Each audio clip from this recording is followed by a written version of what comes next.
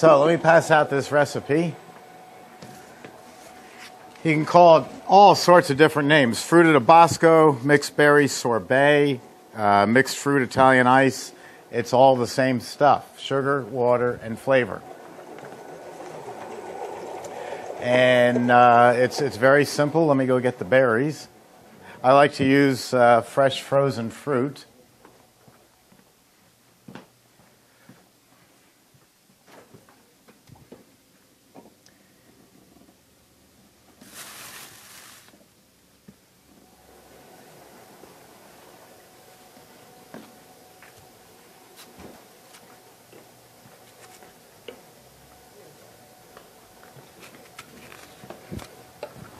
I can't find the fresh frozen fruit. I don't know if it's in the front of my car or if it's in the...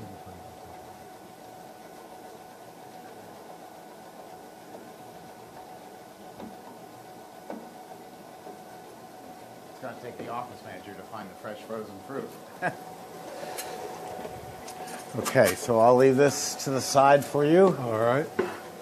And let me get a bucket to empty this. Oh, there it is. Thank you, Paula.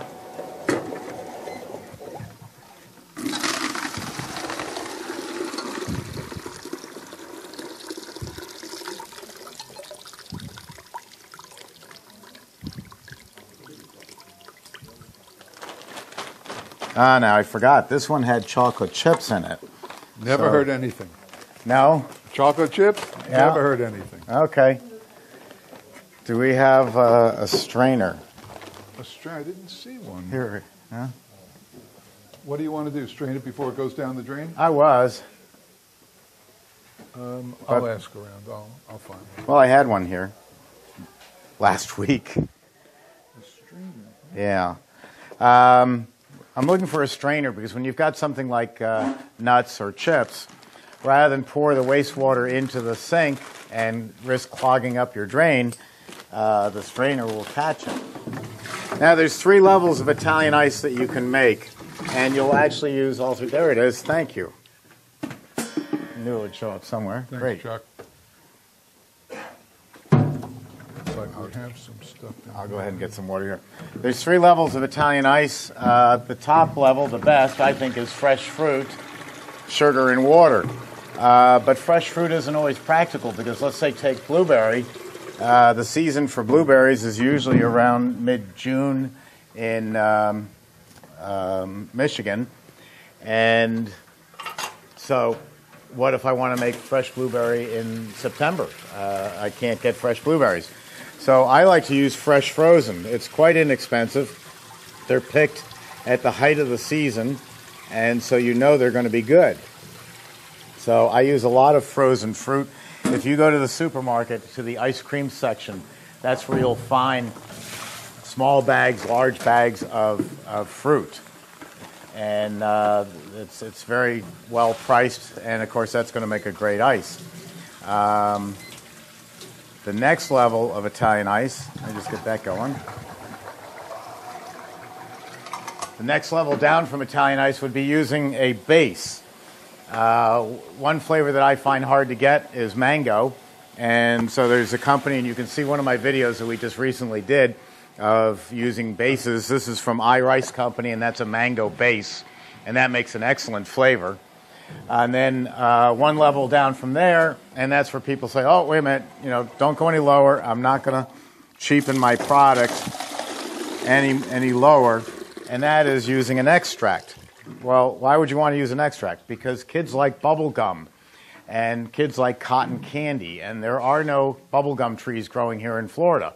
So we use an extract, just like if you were baking that birthday cake, vanilla cake, you'd use vanilla extract. We're going to use bubblegum flavor. So to make bubblegum Italian ice, I'd only have to use about an ounce or so of this to make the bubblegum. And then to get a natural color without using, say, red dye 40, I can use, there's a company called Green Mountain Flavors. And Green Mountain Flavors makes all natural extracts and colors. In fact, they sent me, I love to tell this story, they sent me a bottle of concentrated beet juice. You know, the beets, the vegetable that everybody hates except my wife. And I can't stand beets. And so I call up the president of the company. I said, really, you think I'm going to sell beet Italian ice in the Bronx? And he starts laughing. He goes, no, Steve, beets are just really, really deep red. And we concentrate it, and we use that as a natural food coloring instead of the artificial red dye 40. So it works out perfect. And Green Mountain Flavors has lots of different ideas like that if you need to color an ice cream. So, what's my, do I have a copy of my formula? I don't. All right, I'll see if I can find one. Here. You have one? Well, put that either way. There we go. Fruta Tabasco. So I need 2 pounds of cane sugar. I got it. Oh, thanks. And 3 quarts of water. I'll get the 3 quarts of water. This one is just so easy. Oh, I need more sugar. I'm sure it's here. Okay. Hey, Jack. Yes, sir. We're out of sugar, and I think there's a lot of it sitting in the back of my car. Would you ask Paula if there's cane sugar in the back of my car? Steve, what's Will do. pre-gel? Thanks. What's pre-gel? I was just going to get to that while we wait for the sugar. Pregel is an Italian company. There's 2 of them, Fabri and Pregel, and they're for making gelatos. In fact, when I was at Penn State, I made the Fruta Tabasco, and they made a lemon, but they used it from a powder. Well, powders are, you know, it's nice if you can't get anything else, but powders are never going to be better than fresh fruit. So their lemon had a terrible aftertaste. How much sugar? Thank you. 2 pounds. Okay. You can see this is all just made from the supermarket. This is my fruit, sugar, tap water. It couldn't be easier. And my food cost on this is going to be maybe no more than 2 cents an ounce. So a 4-ounce portion, this is the way we eat it in New York, in a squeeze cup. That's a 3.5-ounce squeeze cup, so if I crown it over, it's 4 ounces. And the way we eat that is we squeeze it up from the bottom and eat it. It's a lot of fun. That's called a squeeze cup, but anything this side of the George Washington Bridge, nobody's going to know what a squeeze cup is. So if you had to go buy it, it's called a pleated, like a lady's dress, pleated water cup. You ask a food supplier or paper supplier for squeeze cups, they're going to look at you like deer in the headlights. Pleated water cup. So that's the way I do Italian ice. Now, I can take the same product and I can put it in this glass, and all of a sudden it's fresh fruit sorbet. And there's no difference. It's going to be the same product coming out of the machine. It's just I'm selling this, you know, on Bay 8th Street in Brooklyn as Italian ice, and this I'm selling at La Côte Basque as a sorbet. The only difference here is this is $1.50 and this is about $5.50. Only how it's served. So a wonderful, wonderful product to sell to people. So my sugar and water is in here, thanks to Jeff. And hopefully my math last night was correct. We'll find out.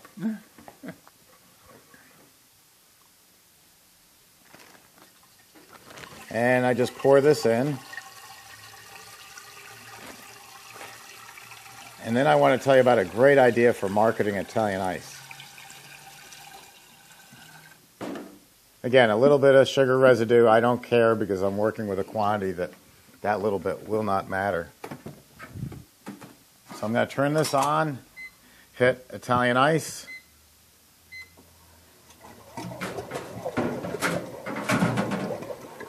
No, I hit the wrong button. I hit beekeeper. Italian ice. Beekeeper? I was thinking of him. I was thinking of him because he's going to look at this one day when he buys it and says, hey, the Italian ice is the same speed as homemade. Right.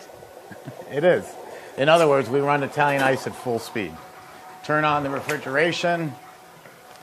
And here's where I make the mess, trying to pour this in. Want me to do it? Sure. That would be helpful. See, he's got a lot more practice than me. Look at that. And with my machine, everything goes right in. You can't do this with an Italian machine or any other machine on the market. By the way, these machines are all made here in the United States of America, here in our factories in Spatula to push Brooksville. it down? Oh, okay. So all we're doing is just ramming down the last few in there. But we can put whole nuts, cookies, candies right into the machine. So I invented the term fruit flavor, and by putting the flavor into the machine, for every particle of the sugar and water, I have a particle of strawberry too. And these are just blueberries, strawberries, blackberries, strawberries, blueberries, dark sweet cherries, and red tart pitted cherries. And you can also get it with raspberries and blackberries, yes. No, they're thawed out. I thawed them because I want them to break up. Otherwise, if I don't thaw them, I'm going to get little marbles in the Italian ice. I'm sorry? Thaw them out first. And if I wanted to have whole pieces of fruit in here, there's a technique that you can do, because if you take fresh strawberries and cut them in half, they have a lot of moisture in them. So if you threw them into ice cream, you'd end up with you've had a homemade ice cream that has little marbles in it that someone made at home a quart of. That's because of the moisture in the fruit. So what you do is you cut those strawberries and lay them out on a cookie sheet and put a thin coating of sugar over them. It's called sugaring the fruit, good name. And then put it in the refrigerator overnight. They'll absorb the sugar that you just sprinkled on them, and now they have a sugar content higher than what they originally were, and they won't turn into little marbles. But we just let this run. Now, I have put thousands, literally thousands of people into business with this size machine, and I start them off doing Italian ice because you don't need any other equipment, really. It's the least expensive way to get into business. And my typical phone call is someone who has been downsized, outsourced, fired, let go, or just plain retired, and that lasted well for 2 days. That would be me if I ever did that. And they want to get back into business. They want to get into their own business, because I firmly believe the only way you're going to make it in the future in the United States, the way things are, is if you're your own business person. So they buy a machine, they buy a push cart, they're working long hours, and they're making some really good money. They could graduate up and get a store, which I would put into a less than affluent neighborhood. I would put it into some place that was extremely affordable and just sell a lot of ice. But I came up with an idea that's worked out very well. Until I did these videos and told everybody how to make Italian ice, it was the most secretive business in the world. You ask someone, gee, I wish I could make Italian ice, they'd say, oh, no, you can't make it. This recipe... Uncle Luigi. Yeah, my great-grandfather, Uncle Luigi from Genoa, Italy, he passed down the secret recipe. Well, I hate to tell you, but I'm his Uncle Luigi. I'm not Italian. I haven't been to Genoa, Italy, but my family is responsible for basically all the Italian ice in the world because it's made on our machines, because we're the only ones strong enough to be able to pull through literally wet cement. You know, that's a cement mixer. And right now what we have in there is practically wet cement. So it's very secretive. When I left the Bronx and came down here and made those videos, it was made in no uncertain terms by some friends of mine who I'd sold to for years, that I was not welcome back in Brooklyn because I was giving away all their trade secrets. That's one problem with the business. The other is my customer, Little Jimmy's or Rosati's or Via Veneto, who are big wholesalers up north, and they'll sell you Italian ice, and it's made on my machines, but you have to have a minimum order of about $800 or $900. And that order is so big, it would go from here to there and up here, that you have to go out and rent refrigeration or freezer space somewhere in your town to store the minimum order. So that precludes you from getting into business. So it's secret, and the minimum order is too small. So I came up with the idea is, you're going to come up to me. I've got my push cart, and you're going to come up to you and say, gee, I wish I could go into the Italian ice business. Instead of telling you how many ways you can't do it, I would say, I'll tell you what, I'll sell you my Italian ice. I'll sell you this tub of ice for whatever price you want, $25, $35.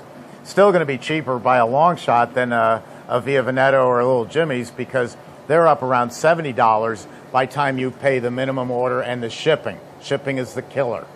So you're selling it for $30 or $25 instead of $70.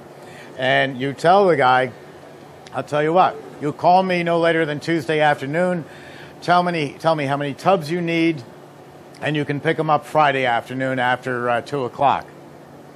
Bring cash. We don't take credit cards. We don't take checks. We don't take promises. It's cash and carry. You bring me $25 per tub, and it's yours. You put it into I'm going to deliver it to you frozen rock solid, which is just 0 degrees. That's not hard. And you're going to take it home, and tomorrow on the weekend, you're going to go out and sell it in your push cart. So you do that with one person, and then it's another person. In no time at all, you've got 20 people buying ice from you. That's 20 people who are not on your payroll. It's 20 people that you're not having to pay the government tax to, because you're just retail selling them a tub of product. It's also 20 people who aren't stealing from you. Hey, boss, I know you said I should get 96 servings out of this tub, but I only got 53. I don't know where the money went, boss. I'm sorry. Just had a bad day. Yeah, well, we know where it went, right in the pocket. So it eliminates all that, and it's practically a retail sale, because if you walk up to me and order a squeeze cup of lemon ice, that's a retail sale. If my wife Paula walks up and she orders 6 tubs of lemon ice, and she pays for them, puts them in her car in coolers, and takes them back to her pizza parlor, that's still a retail sale. I didn't deliver it. I don't have to have a truck. I don't have to have a DOT license. I don't have to report it as a wholesale business to the state, because it was a retail sale, as if you came up and bought a single scoop of product. So it's an easy way to expand the business. And you're making a lot of money, and if you think like me, you're doing an awful lot of good, too. That's 20 people who are employed now who didn't have jobs. They've gotten off the welfare system, and they're just proud as can be to be making a lot of money selling sugar water. So it's just a great product. A lot of different things you can do with it. And the knowledge that you get here from Jeff and me, and you open your own business, you can open it anywhere in the world that you want to live. People say, where should I open my ice cream parlor? And I answer, where do you want to live? You want to live in Tahiti? You want to live in Argentina? You want to live in Saudi Arabia? Little Rock, Dubuque, Des Moines. Dubuque. Got to go to Dubuque. There you go. Anywhere. But that's it. You can take this knowledge and go anywhere. And that's a lot of fun, too, because you're not limited in any way, shape, or form. Selling ice in Dubuque is going to be the same as selling it in New York. Steve, tell them where the #1 ice cream selling market is in the country. It's Boston. New England. Yeah, New England. Who would figure? Yeah. And the #2 is the Great Lakes region. Yeah. It's 100 below up there. Yep. But That's those right. are the top 2 ice cream, frozen dessert selling areas in the country. New England, Great Lakes. Go figure. I'm in Florida. I thought I'd be king. The truth is, think about it. If it's snowing, if it's a blizzard, you're going to walk to your car. If it's raining, you're going to run to your car. So these products sell in any weather except rain. How they can sell product in Seattle, I have no idea. But one of my very best customers is called Molly Moon in Seattle. She started with 1 store. I taught her how to make ice cream while talking on the phone as Paul and I drove from Brooksville here up to Savannah, Georgia. That was a long phone call, but that got her started. And she's way beyond me. I mean, she is a great ice cream maker. She's got 5 stores now in that market. But and you can call this product anything you want. We call it Italian ice. Like I said, in Philadelphia, it's called Italian water ice. In Birmingham, Alabama, where Ken is from, it's called Greek ices. And why is it called Greek ices? Because 5 Greek brothers left Brooklyn and went to Birmingham. And they said, why are we going to call it Italian ice? We're Greek. So they call it Greek ices. In Hawaii, it's called Bubby's ices, because Bubby's ice cream is the major maker of it and one of my customers. He's from Queens, New York. That's where I hail. I know. Good place to be from. All right, so I'm going to let go. I can pull this out again just like the ice cream. I can do it. If I'm making 15 batches, I can pull it out soft and get it in the freezer. Or if Jeff says, hey, we just ran out of the flavor, we need it right away, I'll pull it stiffer and take a little longer to get it out of the machine, but I can start serving it right away. So it's a matter of whatever you want. Any questions so far on ices? Gee, everybody knows everything. Now you can combine the two. There are companies out now that give you a product with ice cream, ices, ice cream, ices in a cup. And it's a very cool deal, very unique. I forgot what they call it. Jeremiah's is one of my customers. I put him in business over in Orlando. Here's something that I made and are selling now. It's called the Rainbow Maker. And all it is a divider that divides the tub into 3. So when I want to make Superman Italian ice, I make lemon, and I maybe have 3 or 4 of these. I fill this section with lemon from the machine, and then I make, that's the red, and then I make, or the white rather, and then I make the red, cherry, and then I make the blue ice, blueberry or blue raspberry, and then I pull this out, and I've got 3 flavors in my tub, and when I scoop it, I go semicircular motion around. And this is not a new idea. People have done this for years with cardboard, but cardboard is dirty. It doesn't, if you freeze the product, the cardboard won't come out. And but with stainless steel, and that's all welded, and that's made right here, it's as slippery as can be. And so you just shake the tub a little bit and then pull that out and go on to the next batch. So you can do a 3-flavor Italian ice, or you can do a spumoni, which is 3 flavors of ice cream, Neapolitan. Try to guess what happened there. Oh, no. Let me check my product. This is almost ready. A customer sent this back. I cannot name him because you can see he said that it got damaged in shipment. Well, I could stand on that thing. It's not going to get damaged in shipment. Damaged in shipment. I looked at it and I thought, wow, that's some interesting damage. It's curving that way, and it's curving the same direction, and that's curving the same direction, and that's curving the same direction. What do you think he thought maybe the way this should be made is you put it inside the batch freezer to make 3 compartments and then turned on the batch freezer? That's what it had to be. He's not talking. I sent him his money back because it arrived damaged. And you can't bend this. I mean, you could all day. You can't bend it. Wow. Okay, isn't that great? I love that story. But yeah, I sent him his money back because it was quote unquote damaged in shipment, and I want a happy customer. So watch how fast this comes out, and that color is all from the fruit. Has nothing to do with any artificial colorings. Whoops. That was me. I got it. I didn't put it on right. Still not on right. Okay. Can you move that down a little? Look at that. About 2 cents per ounce food cost. So a 4-ounce portion, what's that, 8 cents? We're good, right? Yep. Good enough. And come on up and try it. When I made it, now this is talking about experimenting. I made this at Penn State, and I thought that the flavor was a little bit lacking and it was a little bit crunchy. So I added a ½ pound more sugar. And we'll see how it does. It should make it smoother and more flavorful. How about a bowl with stuff in it? There you go. There That's you go. Perfect.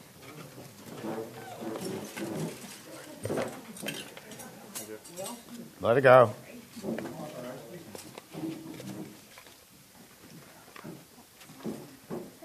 You're welcome. Oh, that's good. Listen, when I make a good product, I'm the most surprised person because I'm always experimenting, usually on you.